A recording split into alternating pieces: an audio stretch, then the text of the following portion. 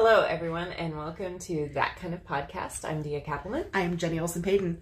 And this week we have a solved murder, which I'm very excited about. It was solved a little later, but it's still technically solved. Yeah, it's a really cool case that talks about how, like, when technology kind of continues, even though it can, like, reopen cold cases. Yeah. So that's pretty cool. And I'm really excited to hear about it. Yeah. Most of the time our conversations about the cases, we say, oh, what are you going to do? Or what are you thinking about? My first question always is it solved?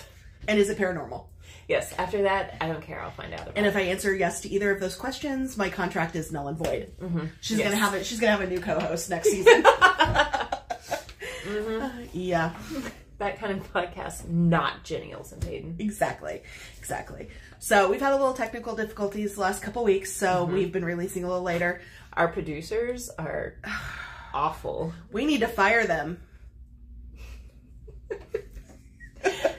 We have terrible producers. Terrible producers. They're really good at doing the podcast. They just can't produce it worth crap. No. So. It shows up upside down, just in still images. Yes. So. My bad. I'm so sorry. It's okay. We got this. You know, you roll with it. That's all you can do. Which is why we need you guys. Yeah. Like follow, subscribe, do whatever you can. So we can hire a producer. And a good one. That's not us.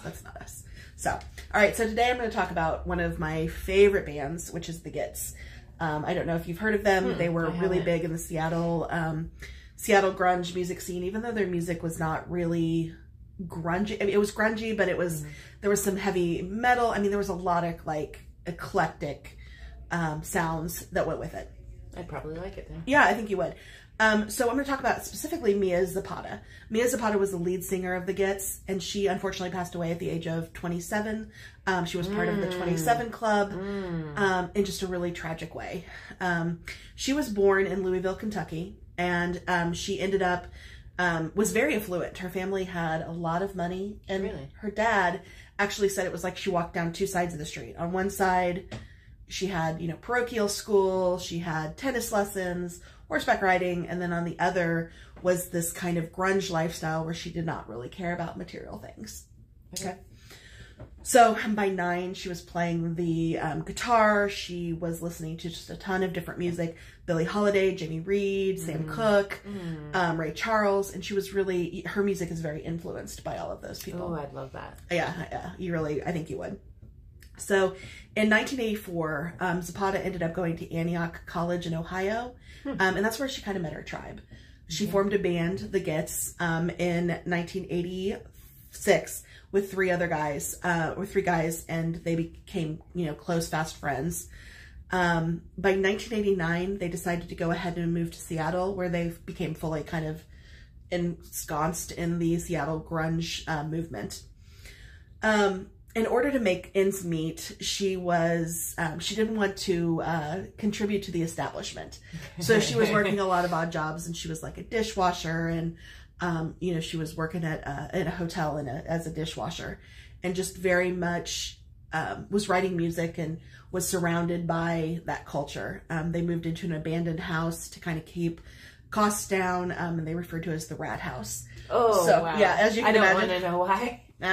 No, not at all. I mean, I remember I was like a grunge girl, and I was like, I thought that lifestyle was gonna be so great, and now 44-year-old Jenny is like, it's dirty. The Rat House? Ew. Somebody wash my plaid. I mean, like, where's the Lysol wipes? Oh dang, I got something on my Doc Marten. Yeah, that did not last long. I did not last long at all. So between 1990 and 91, they kind of got some local, like, clout. They had released a couple of releases on an independent label. Okay. And then in 1992, their first album, Frenching the Bully, comes out. And Frenching the Bully? Frenching the Bully. I think I like this album just based on the name.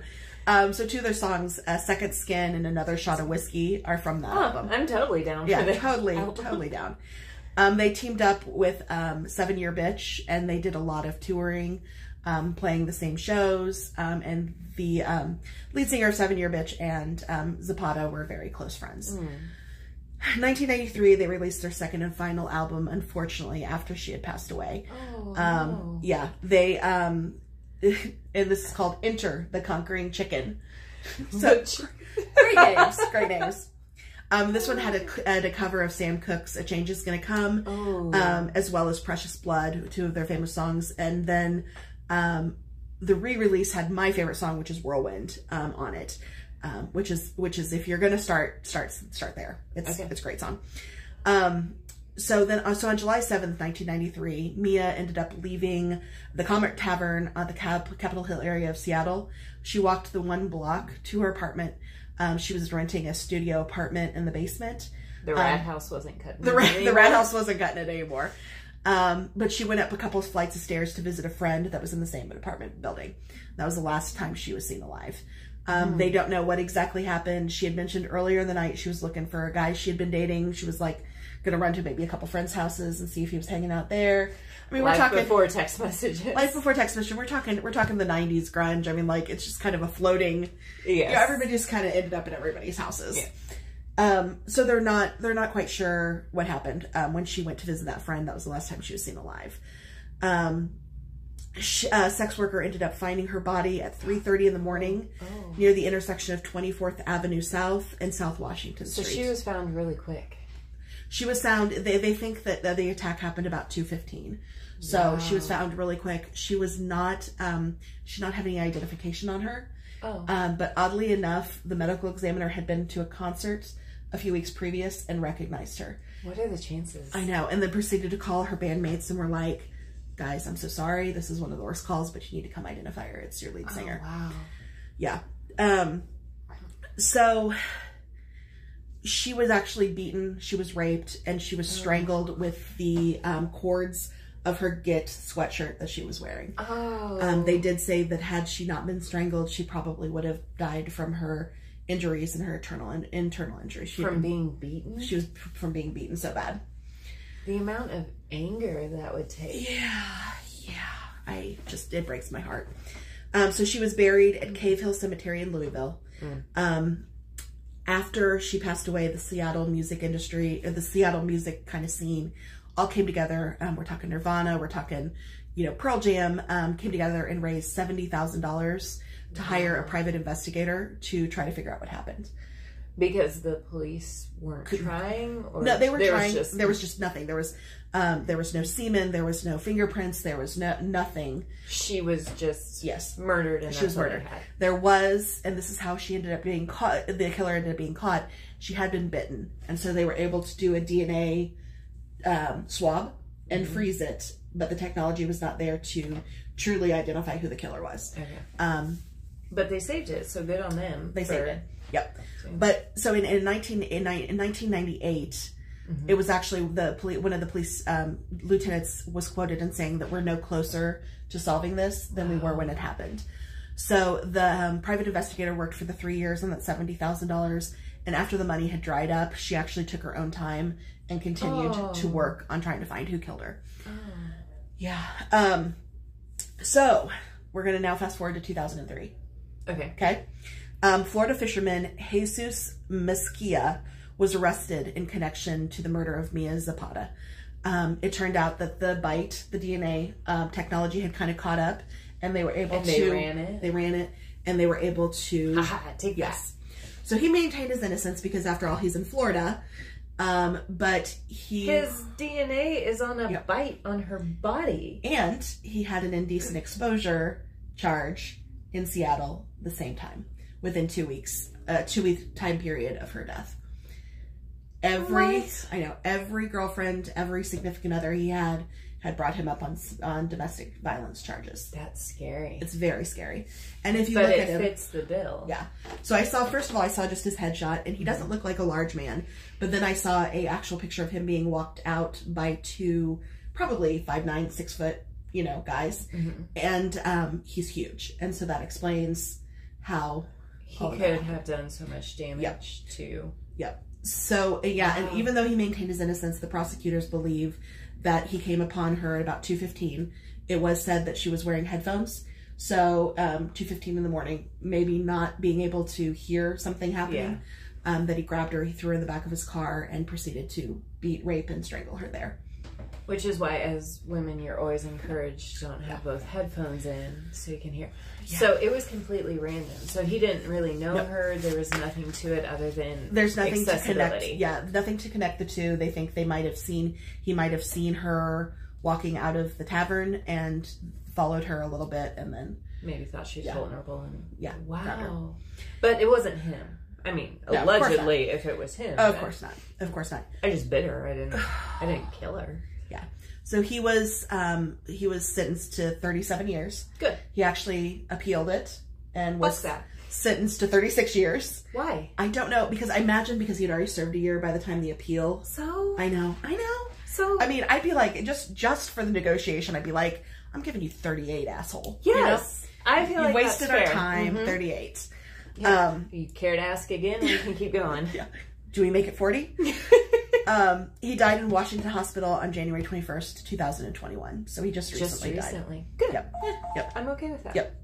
So after the murder, her friends ended up forming a self-defense group called Home Alive, in which they taught women how to protect themselves using pepper spray, martial arts, self-defense, all of that.